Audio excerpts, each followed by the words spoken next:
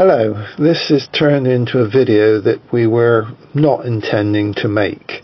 We've lost the original part of the video, which was the turning of the body of the snowman, and when we came back to it a week later, we found this. We left the snowman set between centres on the lathe, and obviously the timber was quite green, and you can see that it's cracked. Luckily for us, I think it's cracked right down the line of the buttons, so we can sort of use that as a joint between the two sides of the clothes or whatever. Anyhow, so I think it's going to work out quite well. So we're going to fill it with, what's it, polyurethane foam glue? Polyurethane foam glue, and then we're going to work it back and probably put epoxy resin over the top of it.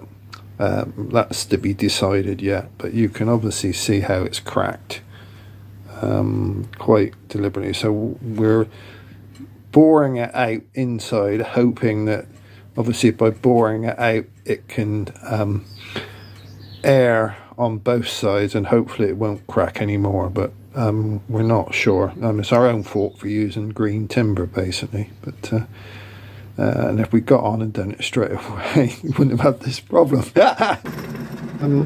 We don't profess to be brilliant wood turners. We're just two old carpenters filling in our spare time, playing with a bit of wood and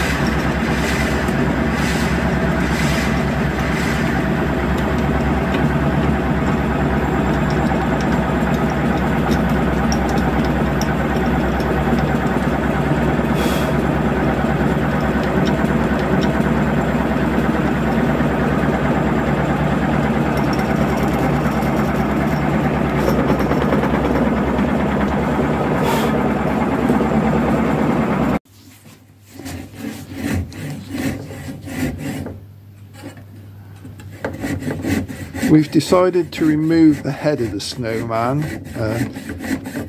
Chris is using, is that a dovetail saw? I call it a London pattern saw. Oh, London. Well, Chris calls it a London pattern saw. I've always known it as a dovetail saw, I think. Well, at least that's what we used to call them, but never used to use them. So we're cutting the head off. Hopefully that will give us a chance to increase the hole size in the body and give us a chance to have a rethink about the head due to the split. As you can see, the set on the saw's gone a bit. Yeah, I think what I'll do is use one of those other ones. As I said, if I want to do any fine sawing these days, I use a hacksaw or the coping saw. Mind you, I haven't got a really fine tooth saw. All my tenon saws have gone past the stage when I can. My sight's not good enough to Sharpening. Mind you, it's years since I had a go at sharpening a saw. We've been using hard point. Well, for virtually all my career, it was hard point saws. Other than the initial sort of 4 or 5 years of the apprenticeship, and just after, then the old Sandvik hard points came in. And when you were doing site work, I mean, they'd last you about a month. Gradually getting downgraded from softwood to chipboard, and then we started using chainsaws to cut the chipboard. So they even last a shorter time than that, unless you used them to cut plasterboard. Oh, so we did get that through that far then? It's surprising, look how far we got through.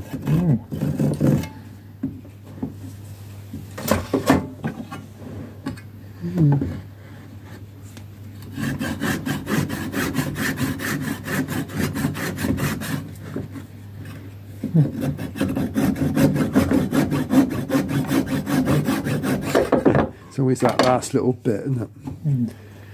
Right. So we could, in theory, enlarge the hole, couldn't we? Yeah. Do you think we can do it? Do you think we put a dowel in there and just bore it out with or do you think we try it with a chisel? So we could plug the hole and do it with a Forstner bit, couldn't we? Well, on this one. Yeah, well, I mean, that's not in the centre anyhow, is it? So obviously we went off a bit astray there somewhere. I mean, yeah. I mean, I've got a slightly, it's oversized now for that thing anyhow, isn't it? So, but the biggest one I got there is only 20 mil, and that was a 15 mil one that we put in, so it's not really going to enlarge the hole very much by doing that. And have you got anything that's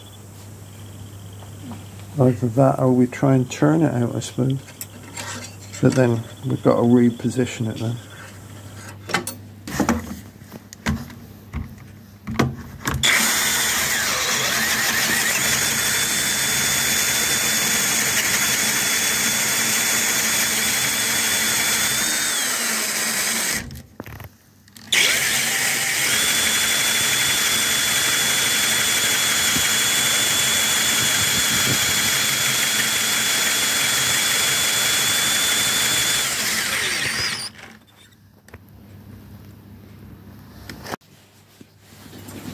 An Allen key, I think. Well, I think do it on that one. I think. Yeah.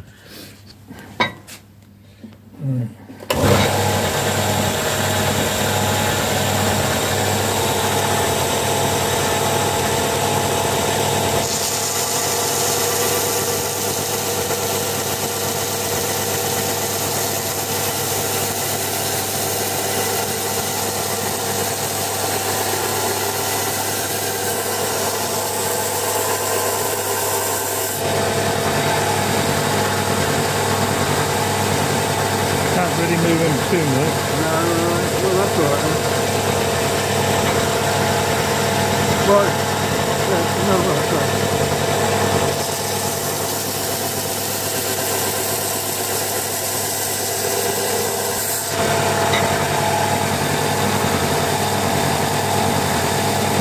Yeah, I shouldn't worry about it too much. Of course, where the stuff's green, obviously it's not standing too well, is it?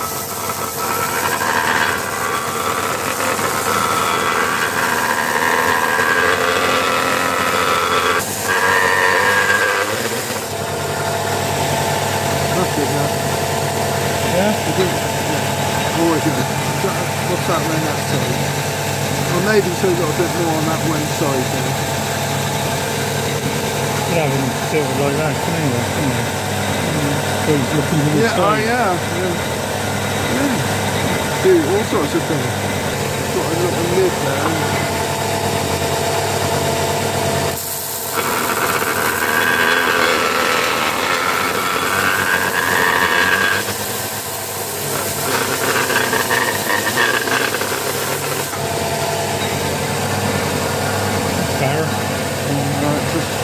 ago. Yeah, that's it. Yeah, makes it a bit different, doesn't it? Right. Chris is now going to turn the hat for the snowman.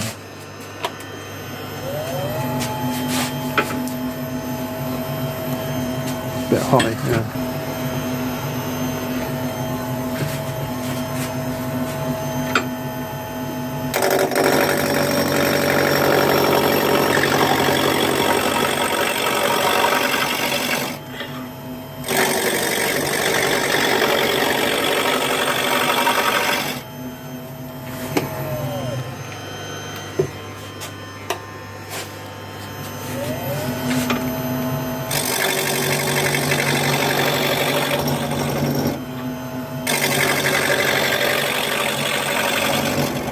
That's a lot easier to film without the flipping, without the palette there.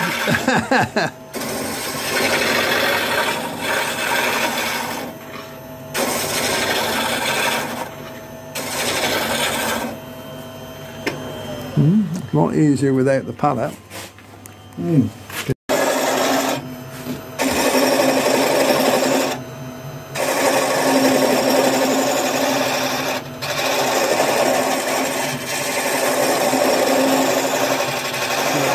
You want to leave a bit flat at the bottom because normally you've got like a hat band, haven't you? Okay, yeah. And then sort of it goes. So, yeah. Well, I can go with... Yeah, so that would be about right because that would be the hat band, wouldn't it? That bit there, up to there, and then obviously flat across the top. Yeah. You want... Well, you're doing it. I'm just sort of saying normally you have like a hat band that's around the outside, don't you?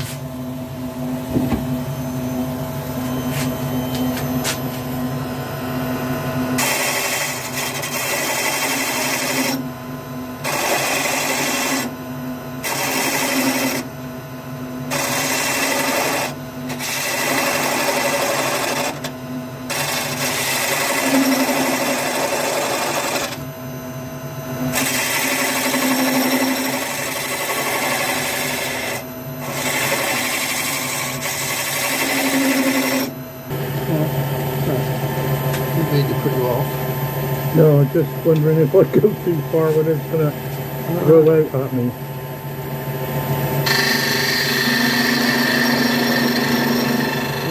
You're going to cut it off by hand, right? No, I can save it now. It always strikes me as a vulnerable type thing when you sort of reach over and catch it, especially with that, because obviously both bits are going to fall off. And then there's always that possibility that a pinch. Yeah. And then you end up getting hurt. And as you say, you've got the belt sander there to clean anything up if you have to. Well, I tried to sink it in a bit. Well, that is sunk a bit, right? You've not got one of those grinding wheels like I have where you can just grind it out. I think I brought it with me. Did you? Yeah, we might pay to do that then, mightn't you, on it? Yeah, with the Proxon. Clean it in, so you just got to offset it, so it does look a bit... Yeah, so you've got to make a rim now, have you? Or? Yeah, I'll make a rim. Right. Yeah, Gerald's just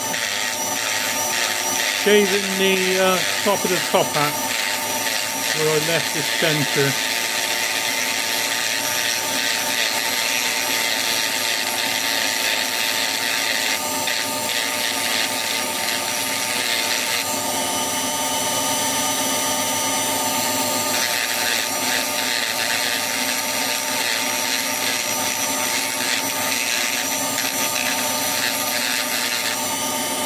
Gerald's now just giving it a bit of character.